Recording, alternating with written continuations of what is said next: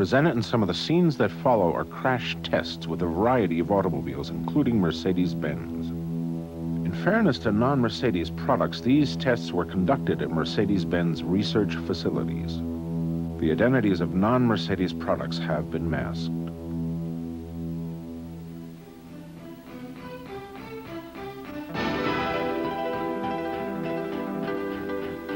Question: when does a Mercedes-Benz cease being just an elegant luxury car? Answer: when it becomes a structure for managing severe impact forces on behalf of the passengers within. But this structure will never cease to be a Mercedes-Benz. Why? Because Mercedes-Benz has always led the automotive world on the strength of one simple idea: the best or nothing. And to the logical, precise engineers at Mercedes-Benz, the best also means the safest.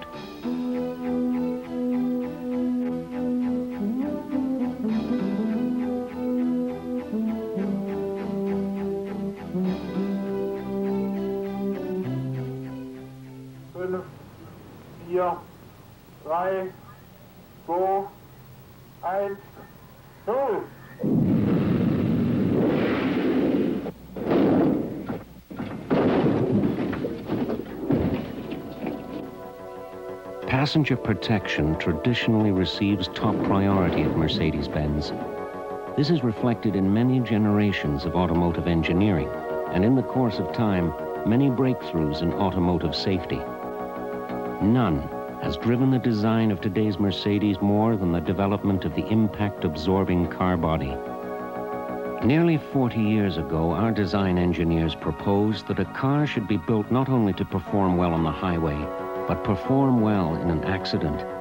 And so in 1951, Mercedes-Benz patented the controlled, deforming car body. It was a milestone in automotive safety that occurred more than a decade before the advent of consumer protectionism and before anyone else in the automotive industry had considered accident survivability or passive safety when designing a car. The concept was simple, precise, and logical. Minimize the force of an impact on the passenger cabin by designing the front and rear sections of the car to yield in a controlled, predetermined, and progressive manner. In the process, kinetic energy is dissipated and the impact load on passengers reduced. Today, after years of intense safety research and development, a Mercedes-Benz is a reflection of this precise logic. The heart of the car, a rigid monocoque body, welded at over 4,000 points, creating a granite solid foundation. Then, there are the front and rear crumple zones, designed to withstand impacts of over 80 kilometers an hour. Even the spare tire and the engine have been incorporated into the overall design to absorb or deflect the forces of a collision. And strong windshield and door pillars, engineered not simply to support the roof, but to help brace it during a rollover.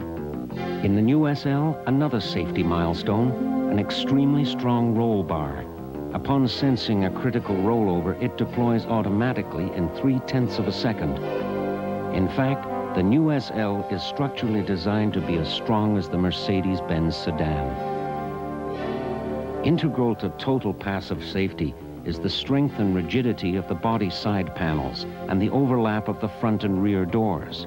Even in a severe accident, they are designed to open easily. And of course, found in every Mercedes-Benz, the precedent-setting supplemental restraint systems, automatic seatbelt tensioners, and airbags, now standard on both sides in the new SL. Altogether, these safety features, combined with proper, safe driving habits, provide the Mercedes-Benz owner with an essential advantage, namely that maximum passenger protection can be achieved and maintained.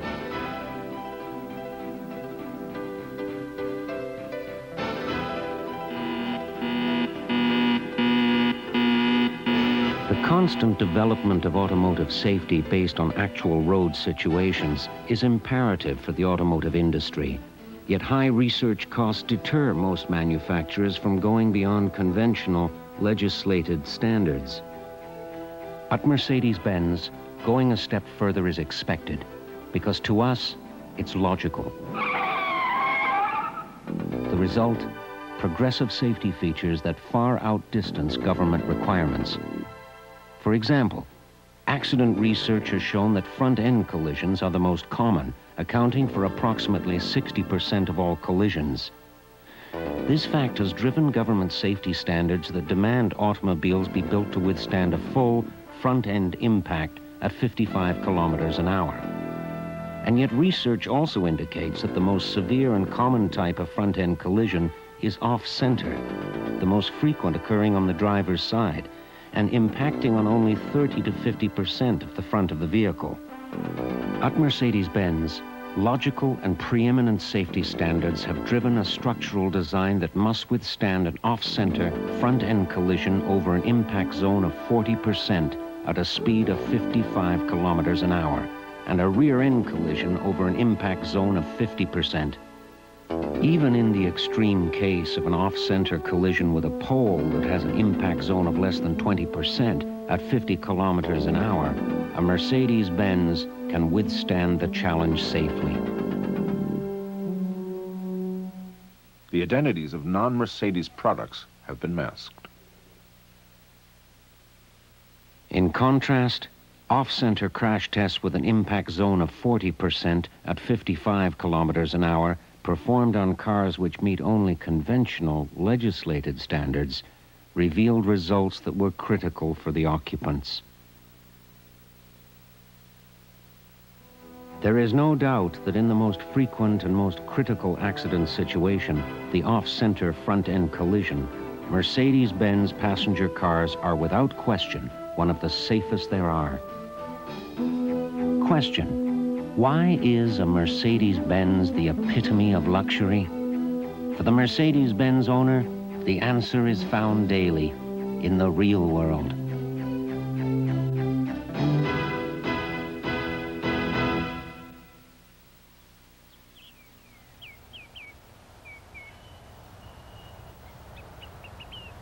Well, that is our program.